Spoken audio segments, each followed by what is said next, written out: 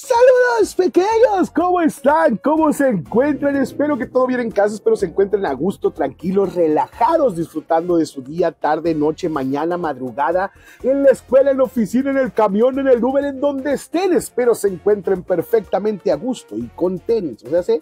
A toda Mauser. A toda Mauser, vamos iniciando el año. Bueno, ya tenemos varios días, ya llevamos 13 días de inicio de año y tengo preocupación por algunos pequeños, y es que algunas personas me han mandado mensajes, y es que el video que les hice recientemente, bueno, no recientemente, sino el año pasado, platicándoles sobre el fraude de WhatsApp, de cómo te invitan a trabajar y cómo te dan ganancias supuestamente, y entonces todo bien feliz y bien bonito porque tienes que darle likes a videos y entonces así te pagan, que termina siendo un fraude. Ahí está el video, si lo quieren ver, ahí véanlo para que vean cómo funciona todo este pedo. Pero me han llegado varios mensajes de diferentes personas que tienen otro tipo de problemas. Obviamente no soy financiero, obviamente no soy un experto en los temas económicos, pero sí, me encanta escudriñar y me encanta de repente ensuciarme con estos temas y obviamente meterme hasta el fondo para averiguar qué es lo que se puede hacer o cómo demonios solucionarlo.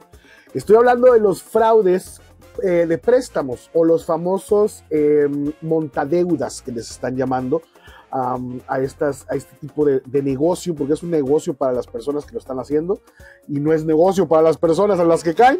Así es que, pequeños, si tú eres una de esas personas que ha caído en este fraude, quédate en este video, y si tú no eres una persona de las que ha caído, pues también quédate en el video para que te enteres cómo demonios no caer en estos fraudes asquerosos. Así es que comencemos, pequeños.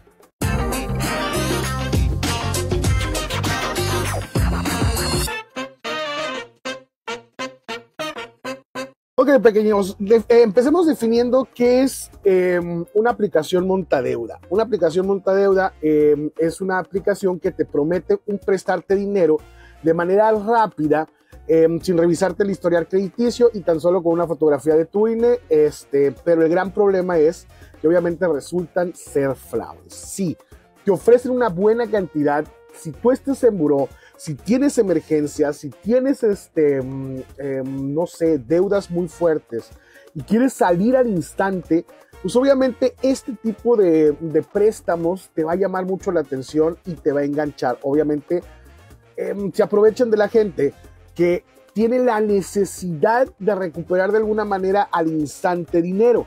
Obviamente sabemos que con los préstamos pues hay que pagarlos, pues obviamente si alguien te presta tienes que pagarlo, eso es de ley, pequeños, eso no sean gandallas y pidan prestado y jamás se lo regresen, no, hay que regresar el dinero cuando se pide prestado. El problema con estas aplicaciones montadeudas es que te ofrecen un préstamo y te lo ofrecen maravillosamente, pues no sé, hablemos de pesos mexicanos. Te lo ofrecen en 10,000 pesos, 20,000 pesos, te ofrecen prestarte, y obviamente pues tú dices, pues es mucha lana, sí, la voy a pedir, y la pides, y al momento de que quieres regresarla, pues obviamente tu préstamo de 20,000 pesos, pues se aumenta a 25,000 o 30,000 pesos, a veces dependiendo la cantidad de intereses que la aplicación tenga. Esto no solamente te aumenta la deuda del préstamo que tú ya tienes, sino que también hace que tú tengas que preocuparte más por pagar esa deuda ahora, porque te dan solamente 7 días por lo regular, de entre 5 y 7 días. Es muy raro una aplicación de préstamos fraudulenta que te lo dé a un mes. Por lo regular siempre son préstamos instantáneos. En México realmente mucha gente ha caído en estas aplicaciones móviles, porque les digo, hay hervidero de préstamos, y una vez que pones, por decir en Google, préstamo, te empiezan a aparecer un montón, tanto en tu Facebook, en tu Insta, y en todos lados te empiezan a aparecer estas cosas. Incluso si estás hablando, tú sabes que los algoritmos de Google y con los celulares cerca, aunque suene como teoría conspiratoria, pues obviamente te está escuchando, y al momento de escucharte, pues obviamente es lo que te va a poner en búsquedas, y eso es lo que te va a mostrar como publicidad. Si es que si quieren evitar estos pedos, pues apaguen el celular cuando estén hablando de esos temas al respecto para que no les aparezcan ni les saturen esas cosas. Creo que ni apagando el pinche celular. Pues déjenlo como lejos para que no les moleste. Estas instituciones montadeudas no son exclusivamente de México. También sucede en Colombia, en Chile, en Estados Unidos. Y muchas de estas, o varias de estas aplicaciones fraudulentas no están situadas en México. Sin embargo, tienen el conocimiento de lo que sucede en México para poder amenazarte de alguna manera. Si tú no llegas a pagar alguna de estas aplicaciones de préstamo, no es tan sencillo como, borro la aplicación y listo, ya no tengo deuda, porque he visto muchos memes también al respecto de eso, con instituciones que realmente sí valen la pena.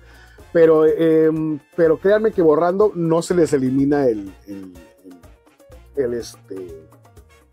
préstamo ni la deuda que tienen ustedes. Estas instituciones de préstamo son muy diferentes a las instituciones crediticias. Obviamente no voy a hablar sobre la definición de cada uno de ellos. Investiguen muy bien para que sepan cuáles son la diferencia entre una institución de préstamo y una institución crediticia y una institución bancaria. Son diferentes, todas son diferentes.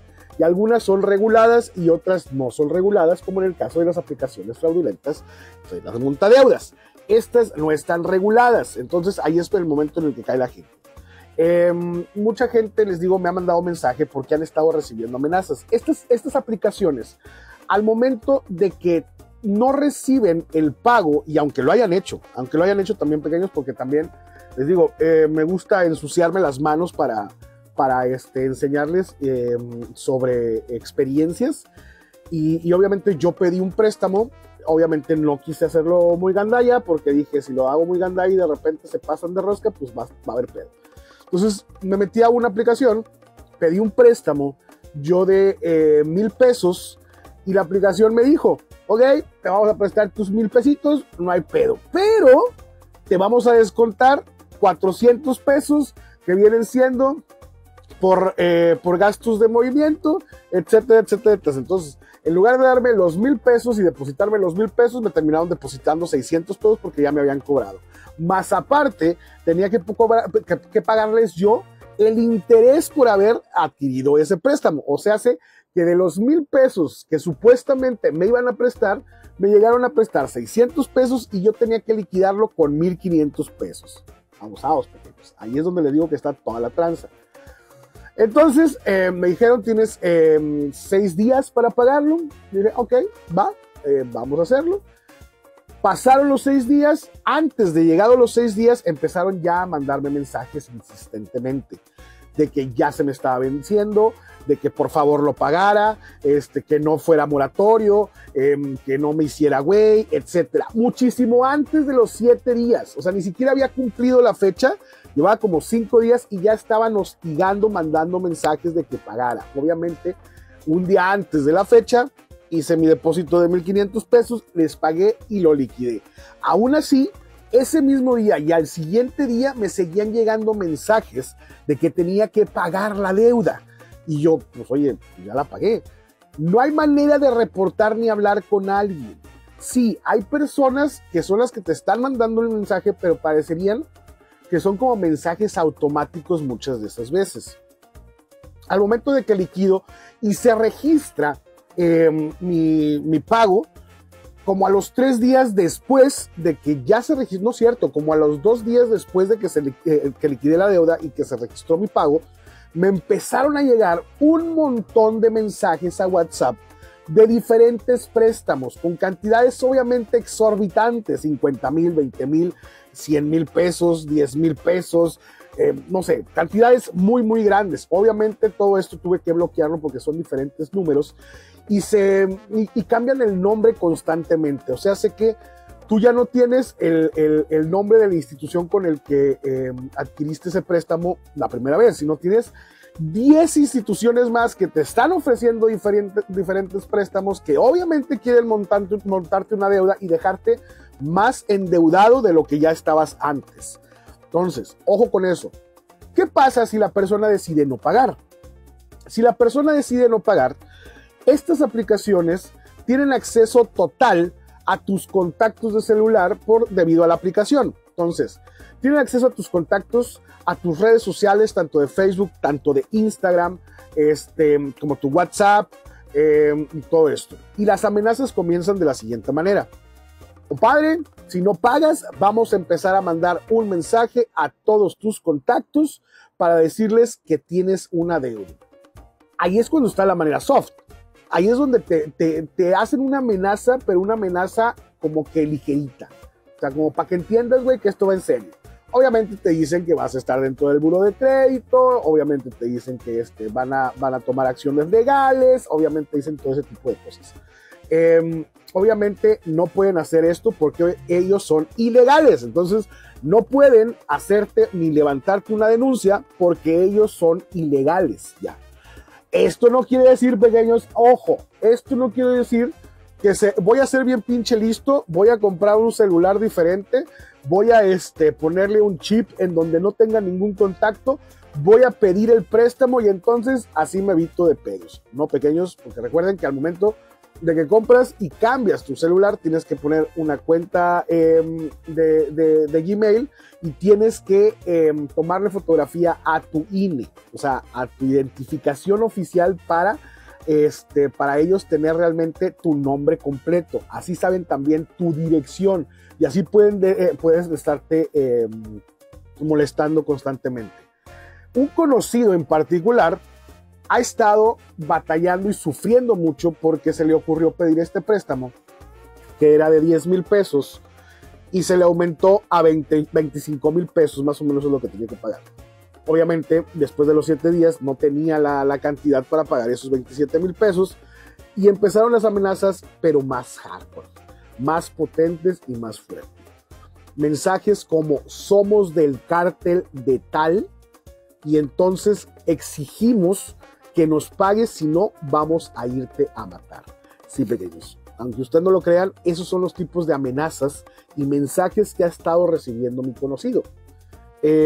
No solamente eso, sino también le han dicho que van a filtrar fotografías, fotomontajes de él, desnudo, teniendo relaciones, no sé, o sea, X, o sea, montajes de él en situaciones que realmente, pues nada que ver de él, pues, o sea, y se lo están diciendo explícitamente.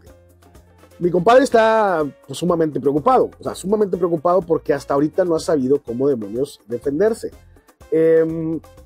Por ahí leyendo e investigando situaciones parecidas y al respecto, me topé con algunas que decían, a mí me pasó, me han estado llegando amenazas, me han amenazado y después de varios meses pues ya dejaron de hacer esto. Sin embargo, sí mandaron mensajes a todos sus contactos. O sea, el problema es que si mandan mensajes a tus contactos o a tus conocidos, ya sea de Facebook, de WhatsApp, etcétera, pues obviamente obtienen el registro de todas esas personas. Entonces no solamente te estás dañando tú, estás dañando también a tus contactos y a tus conocidos. Es una cadenita realmente impresionante, impresionante. Entonces, tengan mucho cuidado, pequeños, al respecto, porque les digo, hay un montón de personas que han caído, y no solamente en México, sino en todas partes del mundo. Estas organizaciones suelen estar situadas en China, bueno, en Asia, suelen estar situadas en Estados Unidos, en Rusia, en lugares en los que tú no tienes fácil acceso a tu llegada. Obviamente para evitar las demandas, el encarcelamiento de estas personas fraudulentas, etc. Les voy a dar el nombre de algunas de estas aplicaciones que son las más recurrentes. La de mi compadre, la de mi conocido, se llama Peso Lago. Entonces eviten esta aplicación, Peso Lago. Han detectado 925 aplicaciones reportadas hasta ahorita. Ahorita les voy a decir dónde los pueden reportar también. Ante la Conducef puedes reportar todo este tipo de fraudes. Esa es una de ellas. Y espérenme tantito. Dentro de estas aplicaciones fraudulentas que se han detectado y se han reportado ante la Conducef está Tala, Cashbox, Crédito Lana, Listo Efectivo, Ample Cash, OK Rédito, Cyprus Crédito, Viva Crédito, Solpeso, Cash, entre otras.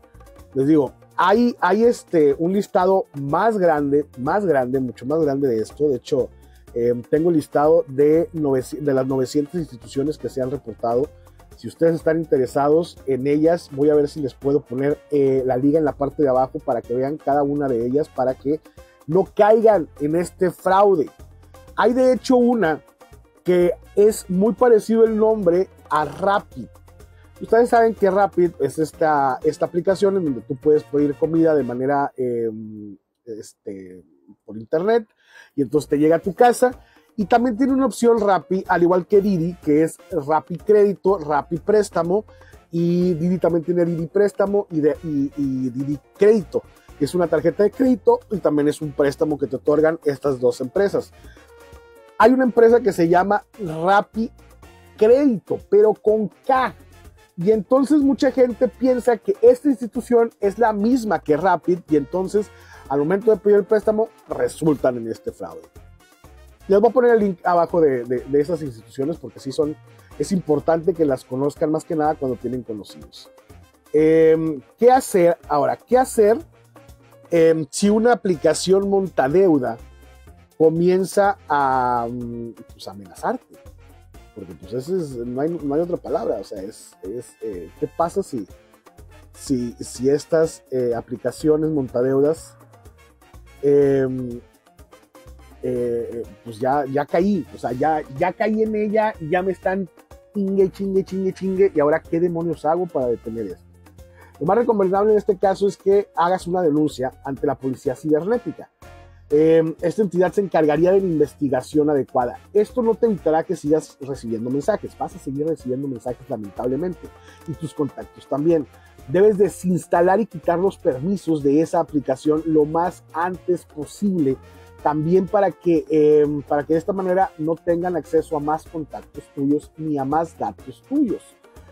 Por ahí, si ustedes le ponen en cualquier lugar del mundo, ya sea que estés en Perú, ya sea que estés en Chile, ya sea que estés en Argentina, ya sea, en donde quiera que estés, solamente pongan en Google policía cibernética de la región de ustedes y automáticamente les va a aparecer el teléfono de la policía cibernética. Les digo, es importante que levanten denuncia. No son los únicos que están pasando por estas situaciones. Hay muchas personas más que han pasado por estas situaciones y que están tratando de solucionar este problema. Pequeños, si tenemos deudas, lo más práctico es relajarse, pequeños. Las deudas van a seguir. Tu salud no, tu vida no. Así es que si ustedes tienen deudas, respiren hondo, tranquilización. Yo sé que es muy estresante, yo lo he vivido, yo he estado ahí en estas situaciones también y sé que es muy difícil tranquilizarse. Es muy fácil que alguien llegue y te diga, güey, tranquilo, güey, las deudas se van a pagar solas. No, las deudas no se pagan solas, las tienes que pagar tú tienes que pagar y liquidar esas deudas. Pero lo que puedes hacer es mantener tu salud, mantener la tranquilidad y buscar chamba. Eso es lo único que puedes hacer. Y no endeudarte más ni endrogarte más, porque créanme, es muy feo esa cosa de estar endeudado y estar levantándose cada mañana pensando, ¿y ahora cómo voy a pagar esta deuda? Si es que, pequeños, no sigan hundiéndose más. Si ya estás hundido en una, no quieras meterte ni solucionarlo pidiendo préstamo en otro lado para pagar eso, porque te vas a seguir endeudando y la bolita se va haciendo más grande y va a valer chetos. Créanme, pequeños, yo sé lo difícil de las situaciones, que a veces no encontramos trabajo, no tenemos trabajo, necesitamos buscar la manera de generar ingresos porque tenemos hijos, tenemos padres, tenemos hermanos enfermos, tenemos X cosa, pequeños. Pero créanme que hay que pensar a veces con cabeza fría, tranquilidad, porque ninguna institución, ya sea que le debas a Coppel, a Electra, a Liverpool, a cualquier institución, incluso institución bancaria, no pueden meterte a la cárcel, no pueden hacer absolutamente nada. Sí, te van a ingresar a un buró de crédito en donde ya no te van a ofrecer ningún tipo de crédito, pero sin embargo vas a estar más tranquilo, pensando en que llegaste algún tipo de acuerdo con esta institución de pago en donde lo que te están pidiendo es aún más bajo. Entonces, vayan, contesten, hablen con esas personas, explíquenles la situación y lleguen a algún tipo de acuerdo, pequeños. Tengan mucho cuidado con estas aplicaciones fraudulentas para que no caigan en estas amenazas y no sientan el estrés constante de vivir bajo un techo de deudas. Así es que los nuevos pequeños, solamente quería platicarles esto porque, les digo, me llegaron demasiados mensajes. Entonces, esa es la manera de solucionar. No traten de ser chinguetas, no traten de ser más cabrones que ellos porque no lo van a lograr. Solamente evítenlas. Nos vemos en otro video. No se les olvide compartir si alguien más ha pasado por estas situaciones. Dejarme su like, seguirme también aquí, seguirme también en Instagram, seguirme en TikTok. En Instagram estoy como Tío Betul, en TikTok estoy como Tío Betul y nos vemos en otro video, pequeños. Cuídense mucho. Recuerden, salud mental obviamente es mejor que estar endeudados. Bye.